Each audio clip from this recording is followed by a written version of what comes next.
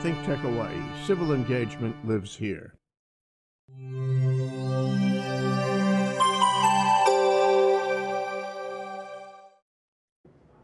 Hey, aloha, and welcome to this episode of Security Matters Hawaii. We're live in the ThinkTech Hawaii studios with my friend Paul Cohn from Phoenix, and you're the General National Business Development Manager. Like, you got a long title, man. Good for you. Thanks for coming in today. I really appreciate it. Yeah, thanks for having me. We're going to talk about the cloud, and some of you know about the cloud, and you know about cloud this and cloud that, and Google and Azure and Amazon, but you may not know a lot about cloud-based access control. And access control has moved into the cloud very aggressively. It's a very easy play, and we're going to kind of drill into some of the things, the reasons I think that it took so long to happen and why people didn't do it. Paul brings a lot of expertise here today, and so we're going to have some fun chit-chatting.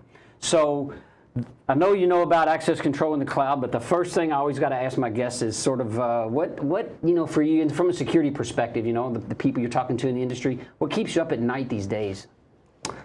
Man, what keeps you up at night? Yeah, that's a good question. Usually it's my dogs. See? My barking dogs. Good no one ever gives me that answer. That's a great answer. But from, you know, in this context, I'd say, you know, really trying to truly understand when this adoption is finally going to take place. You know, this convergence. Part of your job keeping you up at night. Yeah, absolutely. You know, when are we going to start to see the true adoption of cloud, specifically in the security industry? You know, we've seen it on the IT side when it comes to voice systems and all the converting to IP and all these IoT devices and so forth.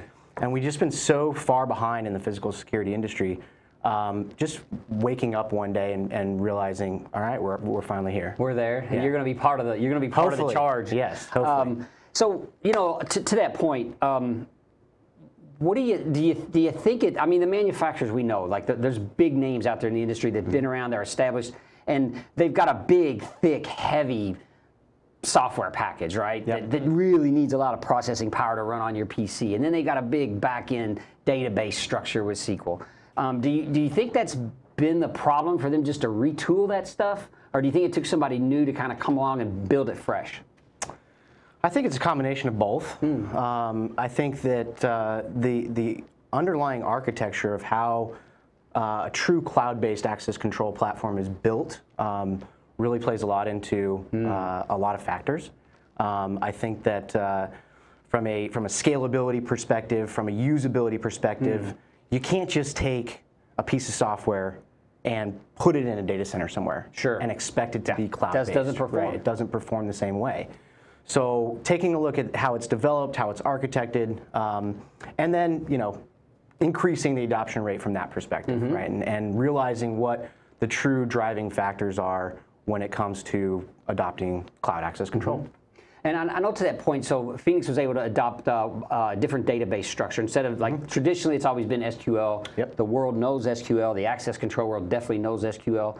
But you guys went down a different path. Can you talk about that a little bit? Sure, yeah. So our latest platform has been architected and developed around what we would consider a NoSQL database. Okay, wow. There's a number of different NoSQL databases. We chose a solution called Mongo Database. Okay.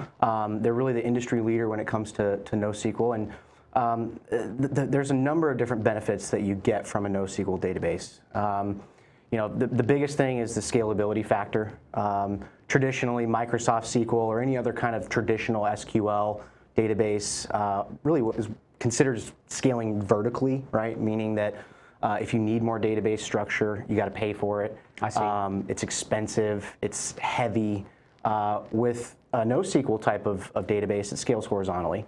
So it allows us to provide the necessary database structure or capacity, if you will, to our clients, whether that's small amount of data or a large amount of data. So, and it's very fast. There's a couple other benefits that you get as far as recovery and how quickly you can retain data in the off chance that your system goes offline or something happens like that. So a number of different features and benefits from a NoSQL database also sits in the cloud as well. Yeah. So it seems awesome because, you know, I think access control systems where you know, the challenge for all of them was always how many transactions can you process? Right. So, you know, when you've got a database like you folks have that can scale rapidly, you know, because I don't know if our audience knows, but if you've got huge office buildings in New York or San Francisco, everybody's showing up to work at 8 a.m. And you've got tens of thousands of transactions that've got to get done rapidly, right? And so that scalability, you know, in performance gives you that with this, you know, in the cloud architecture. Absolutely, as well as redundancy as well. So, you know, in the traditional model, you're buying multiple different SQL databases, right, that are running in multiple different environments. With a NoSQL or with our Mongo, it's multiple replica sets. So the transactions, the data that's getting processed, everything that's getting written to the database is constantly being mirrored. Wow. So you have that redundancy built in as well. That's awesome. And it's generally less expensive than SQL. And we're talking about an Amazon hosted, AWS hosted environment? For Phoenix specifically, yes, we are hosted in AWS. Excellent. Yeah. So there's and so that, you know, what that gives you is a global infrastructure that, you know, when you say resilience, I mean, your uptime is basically infinite, right? This thing, I mean, unless the world ends or all the power of the world stops or something, you know, you're just not really at risk of losing your data or your data not being replicated. There's multiple instances of it available all the time dynamically. Absolutely. That's super expensive to try to reproduce in a on-premise environment. You know, I recall the days of Legato and failover SQL clusters and all this kind of stuff just to, you know, get 5.9 resiliency for our military folks. You know, it's super pricey. And so the customers are getting the advantage of all of that built into a package like you folks are building already. Out of the gate. And there's no cost. It grows. You don't need the different version of SQL or whatever, right? There's just no cost. Right. That's amazing. So, cloud, some people freak out about, you know, oh, where's all my data going? How does it get there? Let's talk a little bit about getting it out off the premise, because, you know, you've in a traditional access control system, and they're all about the same. You've got a card that, you know, you use on the reader or your phone on a reader. Then you've got some data that goes upstream to the controller, and in your case, the controller's talking, instead of to a local database, it's going right out through the firewall to the cloud. Correct. And so let's give us a little bit about what's going on there. You've got some encryption happening, and you're sending that data up one side. That's correct, yeah. So encryption as far as TLS 1.2 goes which is the standard. Which is the standard, absolutely. It is optional, but, you know, all of our boards get shipped out with it enabled. Okay. You know, it's completely serverless infrastructure. Nice. Or architecture. So it's controllers talking directly to the cloud, outbound communication only, establishing that trusted communication within the AWS cloud environment so that those transactions can flow bidirectionally, fully encrypted. Nice. You know, there's some inherent value as far as total cost of ownership or you know, just the reduction of infrastructure cost on that alone, right? Being able to just have that controller talk and communicate directly to the cloud. And I know our team set some of these up, and it's absolutely takes like minutes. Yeah. So was that a function that you decided, I guess, when your firmware, so you, and you guys, we should talk a little bit about Mercury hardware. Mercury hardware is used by a whole lot of different manufacturers today, and you guys adopted Mercury so that it would be, I guess, well known and easy to use. Yeah, I mean, we have a philosophy, a couple things that really hit home for us as far as what our philosophy is, and one of them is open hardware. You know, we have our founder and our entire team really has a philosophy that the customer always should have a right to choose, right? And should never be locked into anything proprietary from a reader and credential perspective, as well as a door hardware, door controller perspective. So we chose Mercury for that reason. We also have a number of different you know, options and features, obviously, that come along with that. But you know, Mercury is open, so really gives the customer the right to choose. That's awesome. And so then you in the factory, you're basically building your firmware into the Mercury panel. So when our installers get it, and they bring it online to the customer's place, it goes out and establishes this connection to the cloud. Correct, right. In the traditional model with a premise-based access control system, Mercury or anybody else, those controllers are what are getting shipped out with what we would consider IP server mode. Right? As far as the communication mode goes. Ours gets shipped out in IP client, and that allows that controller to call outbound. Right. One of our benefits is that we don't require any inbound ports to be open up on a customer's network. Nice. So it's an outbound call, again, establishing that communication. You have a number of different port choices that you can choose, but it's all outbound. And yes, that is how it gets shipped out. The setup process is, like you said, a number of minutes. Wow. Because we've taken care of most of the heavy lifting before that board gets out the door. Isn't that something? So we've got, with cloud-based access control, if you're just joining us, we've got this resiliency in the cloud. We've got a very secure infrastructure to provide the transactions and the data from the system on-prem up to that cloud server. Talk a little bit about the software development that you folks have been through. I know you've got a fairly mature version product now. It's been out around a while. Mm-hmm. What have you seen in growth there as far as ease of use and those types of things? Yeah, I mean, really, there's a lot of factors that go into that. Okay. Again, when our founder, when he went to work and developed our first version of the software, that version itself was developed around cloud. Okay. So wow. From day one, cloud, and we chose AWS because at the time Amazon Web Services was really the industry leader, and I still believe that they are. But we have Google Cloud and Azure now, and so, but it was built around the cloud. So again, we're not taking a thick client or a piece of software and putting it in a data center somewhere and calling it cloud. We utilize a number of different services around AWS that really provide us the capability to make those API calls, change code on the fly. Oh. So that all plays into the user experience. Very low latency when it comes to transactions. You're seeing things in real time. And again, a number of different features and benefits because we use a single REST API. Okay, so it's one API that is the product, right? Wow. And that's what sits in the cloud. And the performance that we get, that tacked on with Mongo database, is really where you see the scalability and the performance. Yeah, it looked. We were looking at this in the shop Monday, and it looks very mature to me. From an access control perspective, I didn't see, and I didn't hear anyone in the room bring up things that they wanted to see done that the product's not already delivering. Yep. I mean, to the point that you have visitor management and video integration already there. Yeah, so I mean, from what we've seen, cloud access control has been around for quite some time. There's some, manufacturers that have developed it and have really brought it to light. What we wanted to do is we wanted to build an enterprise class access control platform, meaning that it has all the features and functionality that an enterprise customer, whether you have 2 readers or 10,000, you have what I would consider a true access control solution.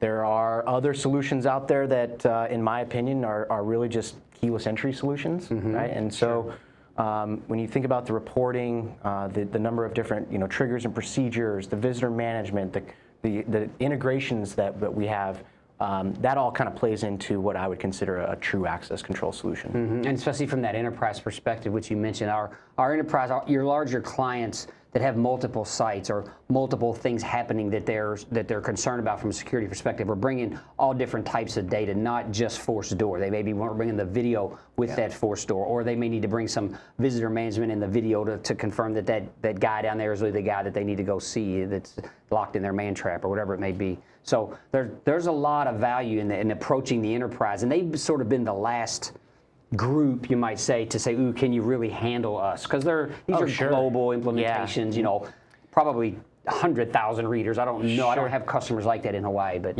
really large implementations. Yeah, I mean, there's a number of different objections that we've seen and we've had to overcome when it comes to presenting our solution to the enterprise customer. And I often ask people, what does enterprise mean to you? Is that, is it number of employees? Is it number of sites? Is it number of card readers, and you'll get a different answer from anybody you talk to. So for us, it's really being able to scale up or down as you need to, and support that environment, no matter how big or small it really is. Wow. Yeah, the cloud's going to make us infinite, even for access control. Yep. We're going to pay some bills. We'll be back in about 1 minute. Aloha, I am Howard Wigg. I am the proud host of Code Green for ThinkTech Hawaii. I appear every other Monday at 3, and I have really, really exciting guests on the exciting topic of energy efficiency. Hope to see you there. Hi, I'm Ethan Allen, host on ThinkTech Hawaii of Pacific Partnerships in Education. every other Tuesday afternoon at 3 p.m., I hope you'll join us as we explore the value, the accomplishments, and the challenges of education here in the Pacific Islands. Hello, my name is Stephanie Mock, and I'm one of 3 hosts of ThinkTech Hawaii's Hawaii Food and Farmers Series. Our other hosts are Matt Johnson and Pamai Weigert, and we talk to those who are in the fields and behind the scenes of our local food system. We talk to farmers, chefs, restaurateurs, and more to learn more about what goes into sustainable agriculture here in Hawaii. We are on Thursdays at 4 p.m., and we hope we'll see you next time.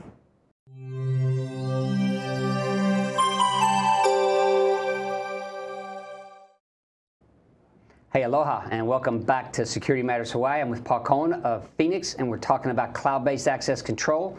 You might want to take a look at this if you're like considering replacing, upgrading, or doing something with your access control systems, because cloud is happening big in this space, and these are one of the leaders that are doing it. Paul, different customers, you were just talking about how they have different concerns, you know, maybe based on their size or based on their past experience or whatever it may be. What do you think are, or what you see when you talk to integrators like myself? What do you think the driving factors are for cloud adoption? You know, what's making them say yes? So I think there's probably 3 primary concerns as far as what we see in the industry. Our philosophy is that one, it has to be mobile, meaning yes. You have to be able to access your system and manage your system from anywhere in the world. Anytime, without having to be on a corporate network or some sort of VPN type of scenario. It has to be secure from a cybersecurity perspective. We take cybersecurity very seriously. We're doing a number of things that you may not see in the industry. So it has to be secure by default. It has to be encrypted by default, because one of the biggest objections with cloud, anything cloud, applications in the cloud, cloud access control, is that it's got to be secure. And then the convenience factor, and this really plays into the user, the administrator, different organizations within the company, or different areas within the organization, IT facilities. It's got to be convenient. The setup and the process of deploying cloud access control can't be difficult. There shouldn't have to be any kind of changes that you got to make on your network from a firewall perspective or anything else. Updates and patching, as far as keeping your system up to date, has to be easy. It has to be automatic. I mean, imagine if you on your iPhone or your mobile device, if you had to go through a rigorous process just to update to the latest iOS or the latest version. I do. It takes about a half hour. But you just have to click update, right? Yeah, exactly. And it does it for you. And with this, you do it for everyone, because you just update the cloud instance. Yeah. And so I would say those are the 3 primary driving factors: mobility, convenience, and security, cybersecurity. And convenience is a big thing, and I think it's lost. I've definitely been through a lot of organizations, and when they start to get a little bigger and it's out of the hands of one person, and you've got different organizations that need a different feature. One's going to issue badges, one's going to get the alarms, one's going to do the IT management side perhaps, or the set the authentication levels, or whatever, manage access levels, or whatever it may be. All of a sudden, those guys, they're not talking, maybe they don't even work in the same departments, and the management of the system becomes like this hassle. So when it's easy, and when it's cloud, and there's like training right on like YouTube for it, right? These people can learn their piece of the pie very, very easily. And I think it shouldn't be lost, because we said mobility, and everyone's really used to that phone, but it should not be lost about this mobility comment, because there is a browser-based instance, there's a mobile device instance, and you've got all that same functionality in all of those. Correct. So this truly goes with you anywhere, so you can do whatever your tasking may be. You need to get approved for badge for printing, for example. That can get done. You need to get an access level authorized for someone. That can get done, while you're at lunch.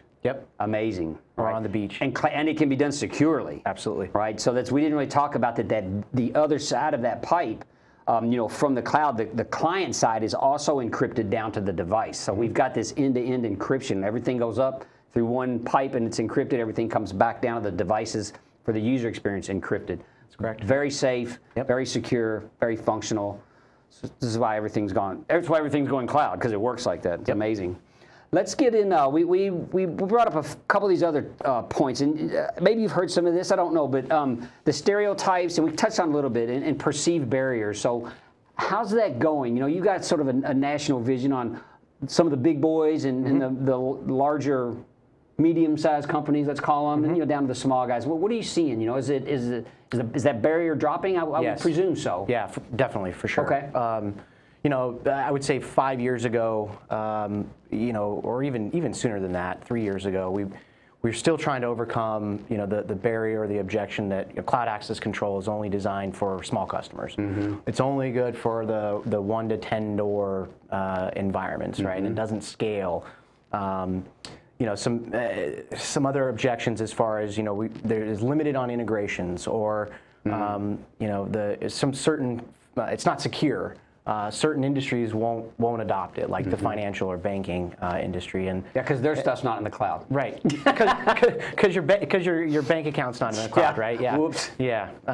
So I think we're starting to see you know, that change, and I think the technology obviously is changing, and it's getting less expensive as well. You know, I'd say one of the bigger objections is, yeah, it's a recurring model, right? So just like we have music or Spotify or Netflix or whatever, you know, we pay it every month or every year, and we have everything at our fingertips, and we can get whatever we want.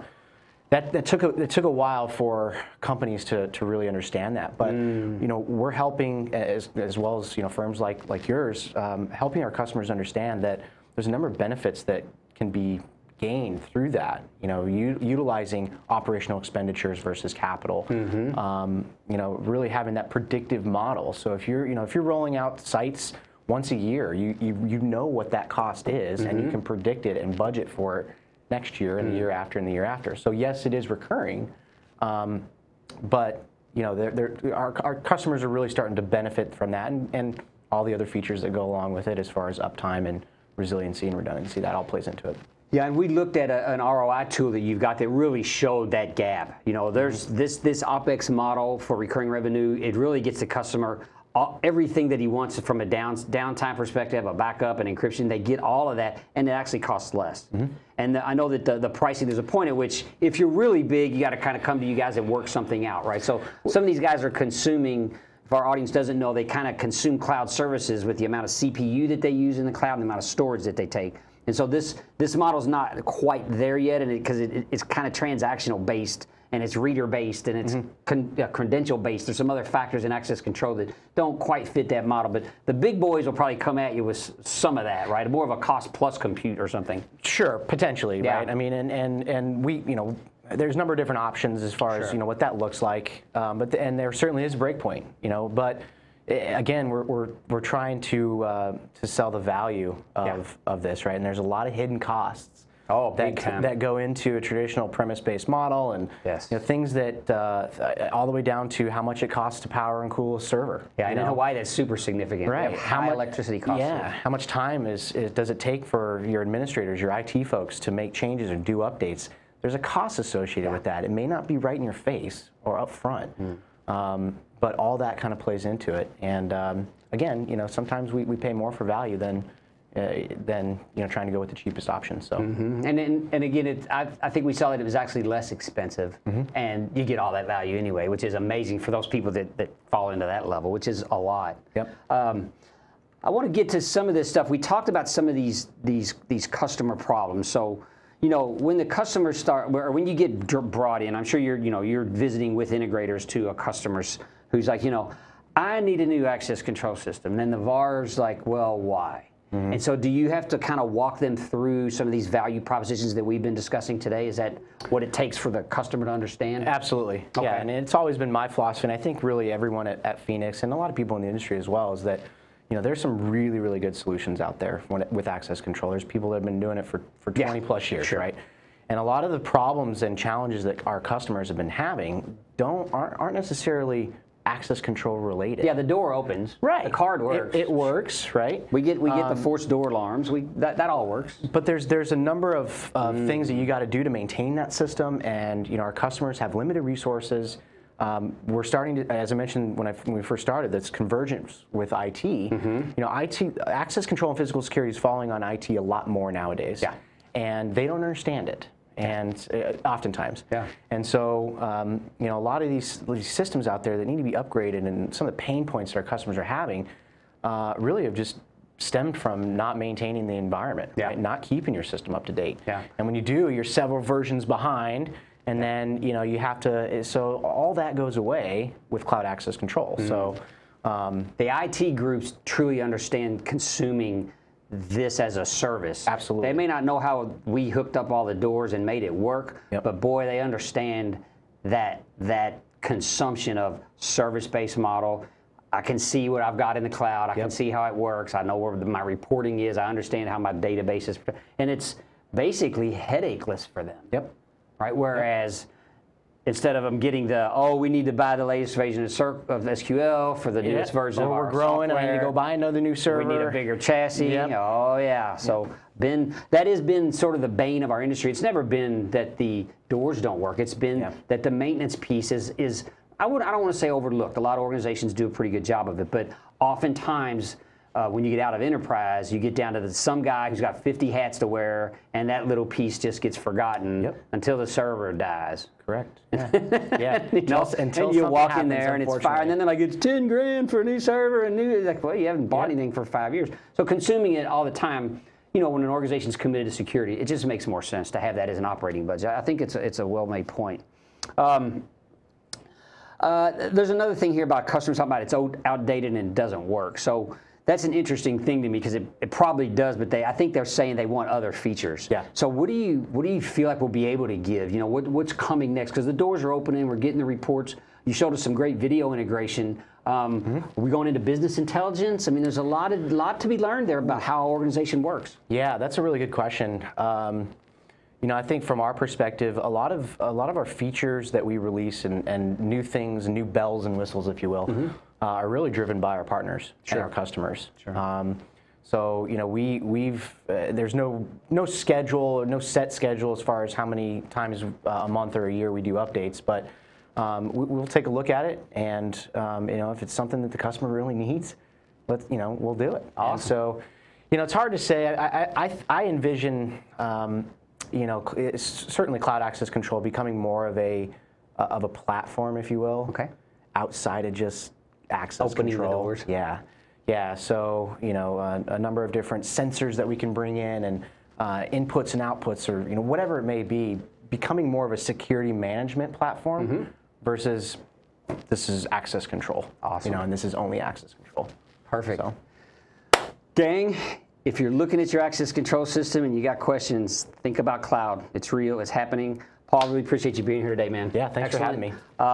We'll be back in 2 weeks with another edition of Security Matters, and happy Halloween out there. Stay safe. Aloha.